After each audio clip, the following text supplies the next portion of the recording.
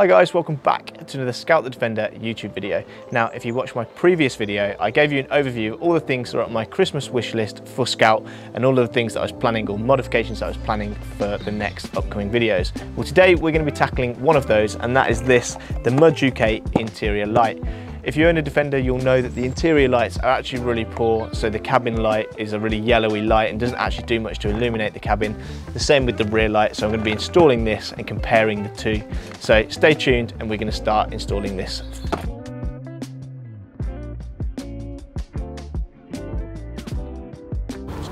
So just a demonstration of the original light that comes with the Defender. Probably not the best illustration because all of the Christmas lights around the area are blaring, but as you can see, they're usually pretty poor and they don't really illuminate the cabin too much. It's a very yellow light.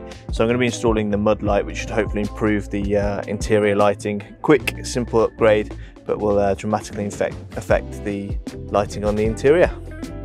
Okay, so the first thing we need to do is remove the old lamp lens, and underneath there should be two 8mm bolts that we can remove. So we just prise this off with a small screwdriver.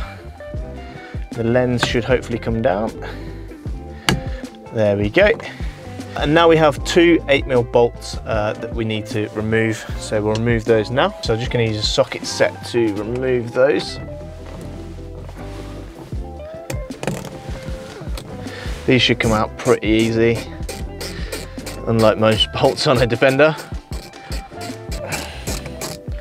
So there's the one. Maybe the second. There we go. So now the light should drop down. Come on. There we go, there's the second bolt, and you can see that the light has fallen down.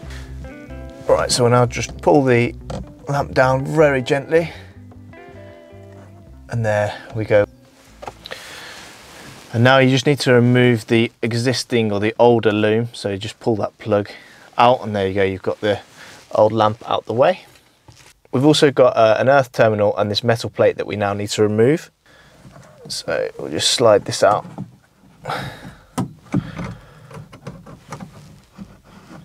Like so.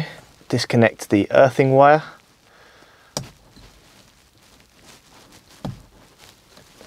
It's a little bit fiddly. There we go. So we'll remove that metal plate. Right, so we've now got the two purples and the black that we need to connect to the existing loom. So just pop one in there. It's a bit fiddly to be able to see exactly where they go. There we go, there's one in there and one in the other side. And then we put the earth in place as well, like so. Just do a little light check. There we go, red and white working. And then it's about screwing this up in position. So make sure you've got it the right way around. Feed all the wires through the holes, like so. And then that's where the new lamp will mount. So we've got 4 holes that we'll then need to screw and the lamp will be fitted. Now we've got the 4 self-tapping screws that will fix this in place into the new headliner. So we'll just push that up into the space, make sure it's all the right way around, make sure it's central, and then we'll hold that in place and grab one of the screws. It's probably best to do the 2 corners. Oops. Ooh, that's quite difficult with it sliding around. To make sure it's centered. All right. Now we mark that hole, we'll just screw this in so we'll have the reference point. I'll remove that now. Now we can put the lamp in place with that hole marked, wherever that is. All right, push that up in place. Find the hole.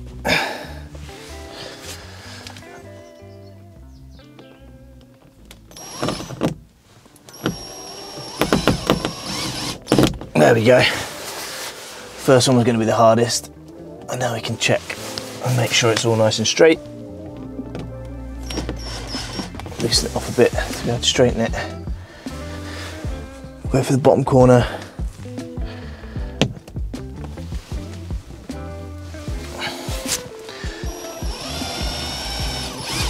There we go. That's a bit easier now. So the last two screws.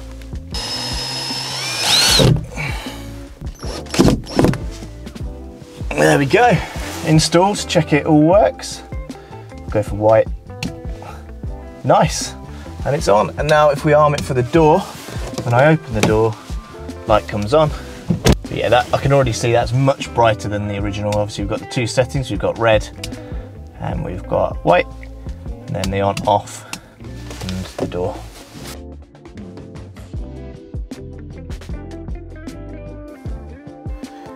And now we'll just film the after. So I'll flick the light on. And there you go, you can see much better illumination inside the cab. Much brighter. So yeah, real worthwhile upgrade. I'll just flick it to red just to demonstrate. And there you go, there's the red interior light.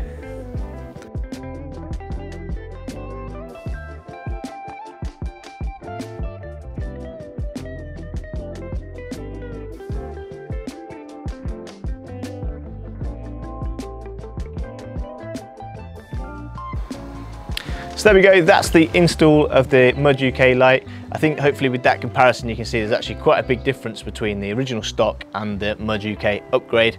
Really happy, really simple install, and I'd recommend it if you're kind of struggling with the light inside your car. I'm also probably going to do the same now for the rear one too with the rear plinth. As always, if you enjoyed this video, please subscribe. It really helps the channel out.